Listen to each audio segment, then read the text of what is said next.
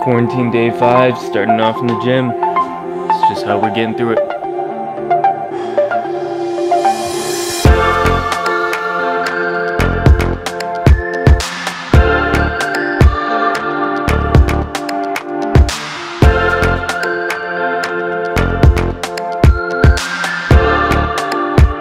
What is up, guys, and welcome to another video. For those of you who don't know, I'm Tyler, and on this channel I usually make automotive content, but for the time being, while we're on lockdown and on quarantine, I'm trying to make a video every single day, and because I can't do car content, I'm making basically whatever it is I can every single day just to fill my time and so that I don't go insane. So today we have a tech video, and we will be remapping PC keys to emulate Mac. Now I know some of you guys are gonna hate that and some people are gonna crucify me for that, but it's what I did and what works for me, and I feel like will work for some people if you're in the same situation as I am. So let's kind of explain why I did this. I've had this MacBook Air right here from 2013 and it's now 2020. It's a long time for a MacBook Air to live. And I've been overworking this thing for many years. It finally gave out and crashed, so I had to get a new computer. Now looking at the prices from the brand new MacBook Pros or the MacBook Airs, they are very costly to fully build out to edit 4K videos and do After Effects. So that led me to look at Windows and PC computers. I got this MSI P65 Creator over here. This was the $1,700, and it was a much better option for me opposed to getting the $4,000 MacBook Pro. So we're gonna close this and slide it off to the side. So I've used Mac basically for the entirety of my adult career. In our offices we have Macs, so I'm very familiar with how Macs work and all the keys on the Macs. And if you have ever used a Mac and a PC, you'll realize that for whatever reason Mac decided to invert some of the keys that they have on their keyboard. It's very annoying, and it's super annoying to go back and forth in between the two when you're not used to it and everything, and instead of learning and relearning keys and getting used to this keyboard, I just remapped it how Mac is. I know some of you guys are gonna think that's stupid, but it worked for me, and I hope it works for some of you, so you don't have to go back and forth if you're using both platforms. So let's fire up the computer and let me show you how to do this. So after you get the computer fired up, you're going to want to go over here to your search. You type in reg. The registry editor will come up. You'll probably have to type regedit, something along the lines of that. You're going to want to click that and open it. So the registry editor is going to open up. So what you're going to do is you're going to go to H key local machine. You're going to open that down. Then from local machine, you're going to want to move to system. From system, you're going to want to go to current control set. And then some people have current control set, and then you'll have to go further than that and click controls. Others won't. From that option, then you will want to scroll down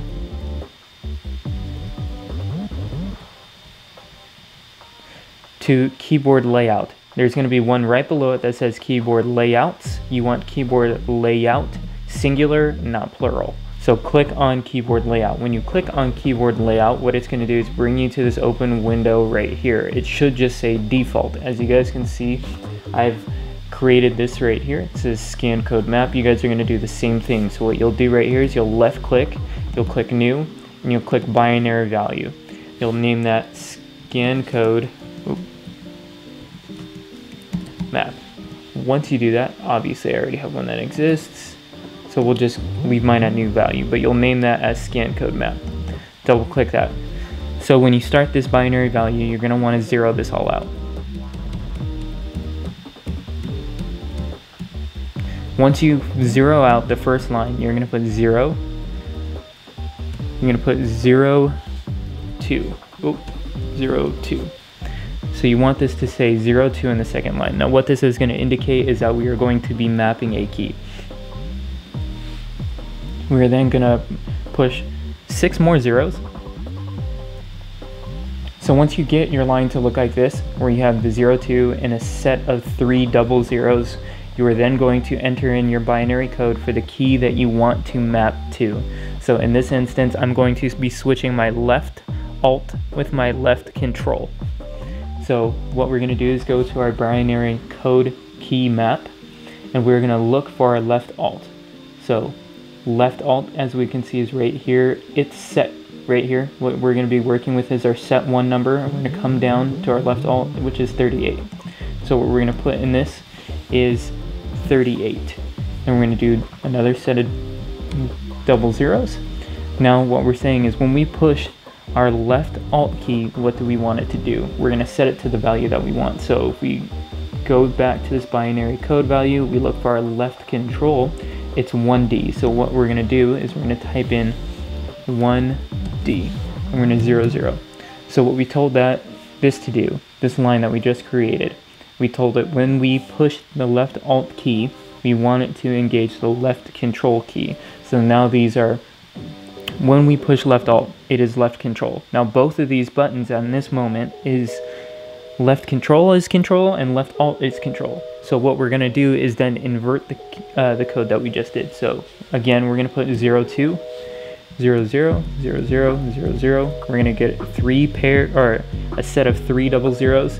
And what we're going to do is write 1D, so left control, 0, 0. So when left control is pushed, what do we want it to do? We want it to be left alt, which would be 38, 0, 0. Now if you just wanted to switch those two keys, you would zero this out by putting 4 zeros. Then you would click OK. Now furthermore, your keyboard would be set for that. However, on Windows keyboards,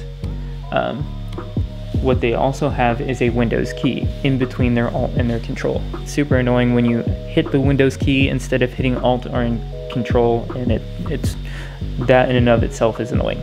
So what I'm going to do is switch the left Windows button to be the right Alt.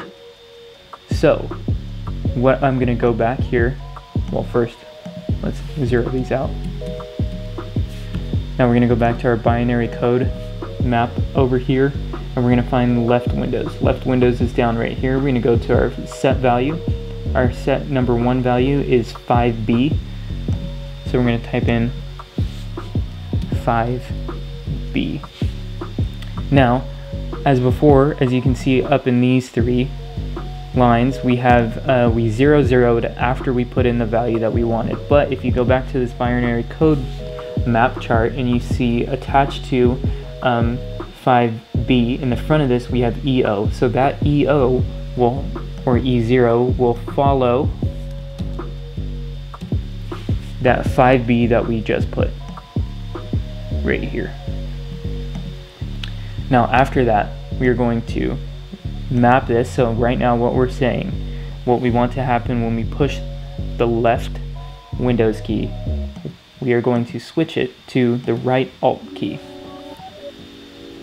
Now we're going to go back up here to right Alt. So right Alt is also 38 like we had at the top. So we're going to type in 38, but also on this, in front of the set value for number 1, we also have E0. So what we're going to do again, on the back end of this, after you already put the value in, you're going to put E0. Now that has completed your binary code line for that. So what this third line says is that when we push 5B right here, that is our left Windows key. When we push it, we want it to engage the right Alt key. Now again, at the moment, we will have 2 Alt keys. We will have the Windows button be the Alt key, and the right Alt key will also be an Alt key. So we're going to invert this so that we can also retain our Windows button, just move it. Again, we're going to 0, 2 to indicate that we're mapping a new key, 0, 0, or mapping 2 keys because it's easier that way. It's really hard when you start mapping 3 keys, it gets confusing. So we're going to put 38, right Alt. This is the right Alt button that we're going to be mapping now. We're going to be mapping a new value to it. It's followed by E0, as we stated before, because right Alt has E0 attached to it in front of here. Now after that, we're just going to invert what we already did, 58, E0. Now we just inverted these keys. So left Windows button is going to be our right Alt, and when we push the the right Alt button, we're going to get our Windows key. So now to finish this all out, we're going to 0, 0, 0, 0, 0, 0, 0, 0. Now you have 4 sets of double zeros, and you're going to click OK. So now I have 2 of the same, which I am going to delete because I don't need that anymore. So your scan code map should look like this. Now what you're going to do after that is just kind of close back out of everything.